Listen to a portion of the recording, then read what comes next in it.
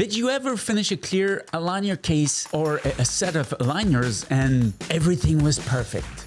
Or almost everything? There are just some tiny little spaces that are still not closed. This video will show you what to do in these cases and how to prevent them. My name is Stephane Reinhardt, Director of Education for the C.L.E.A.R Institute, where dentists make the move. And in this C.L.E.A.R tip, we talk about the overcorrection aligners, the difference between the Cchain and the power chain, and when and how to use them. Let's start this thing.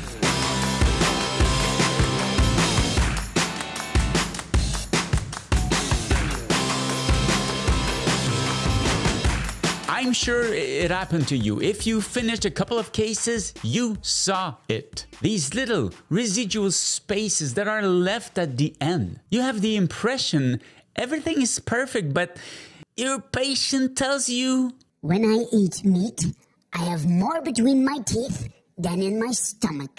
Take some dental floss and check the contacts. Even if they don't complain, before you declare a case, finished. Check the contacts. If you see that it could be tighter, then the use of overcorrection aligners can come in handy. If we look at a clean check, at the bottom, you can see all the stages of the treatment. Those correspond to the numbers of each stage or each aligner.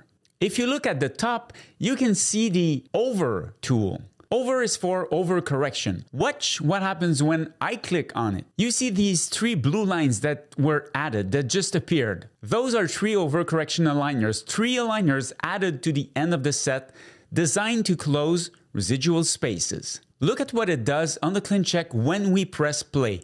It will tighten the contacts. It mimics what a Cchain used with fixed braces will do. It squishes the arch, just squishes the arch. Squish. I like the word. I don't know why. There are two different types of overcorrection aligners. They have the Cchain and the power chain. I'm curious to know which one you prefer or use more often, and if this video will change your preference. Write it in the comments below. The difference between both is that the Cchain will close spaces from cuspid to cuspid, and the power chain will close it from molar to molar. But, you have to be careful. Why, Stephane? Why? Tell us why, please. Stay calm. If you open your clinical preferences... What, Stephane? The clinical preferences? What is that? Where? How? Calm, please, calm. The clinical preferences are a series of additional instructions that you want to apply to all of your treatments and that were not addressed in your prescription.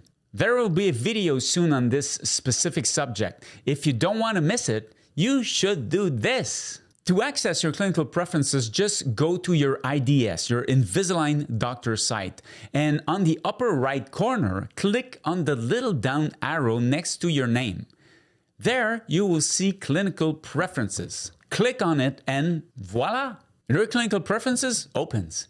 Did you know you had that? If you scroll down, you will see for space closure treatments, apply virtual Cchain. Now, Align's default is none for all type of treatment. But the C.L.E.A.R Institute's default is we want it all the time, especially for comprehensive and teen treatments. You see that you have two other options under the no. You can either choose 3 to 3 or 6 to 6. 3 to 3 means that the space will be closed from 3 to 3 only. This is where the squish will happen. And you guessed it, the 6 to 6 means it will close spaces from 6 to 6. And this can be a problem. Even though we choose 6 to 6 by default, what we want is 7 to 7 or second molar to second molar or terminal molar to terminal molar. Otherwise, what can happen, and guess how I know, is that when the software performs the 6 to 6 chain or the power chain,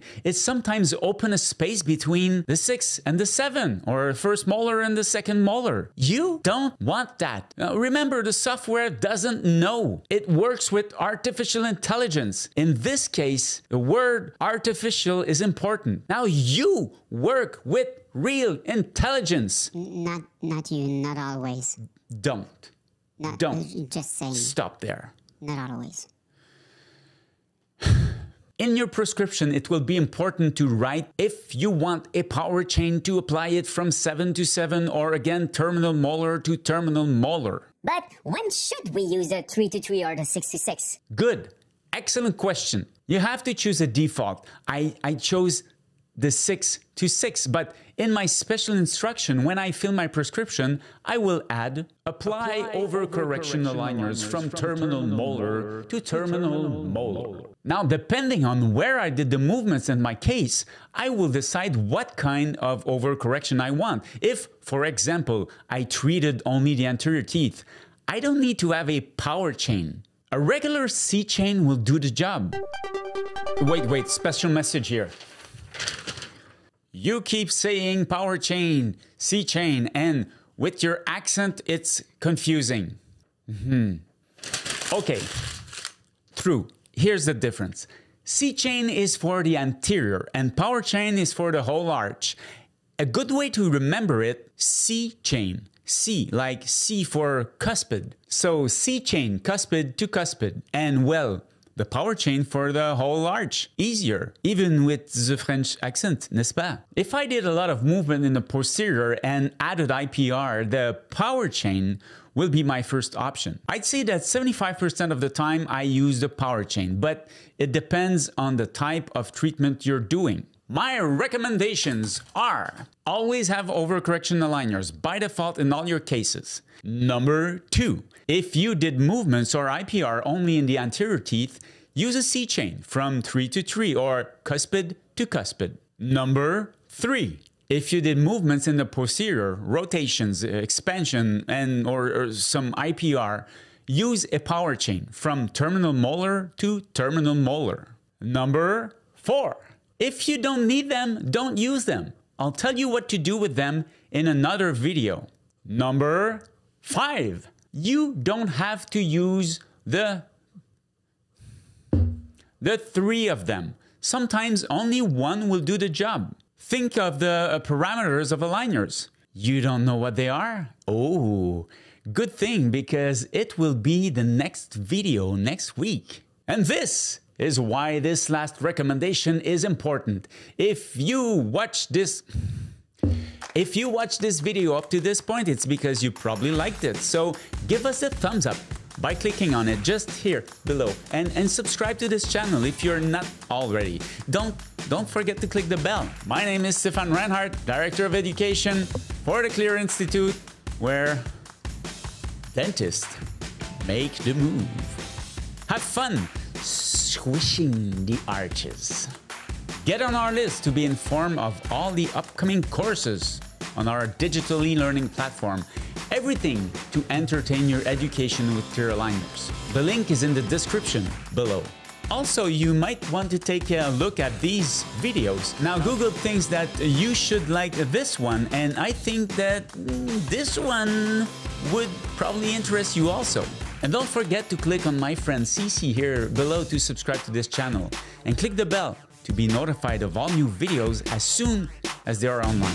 Have fun making the move.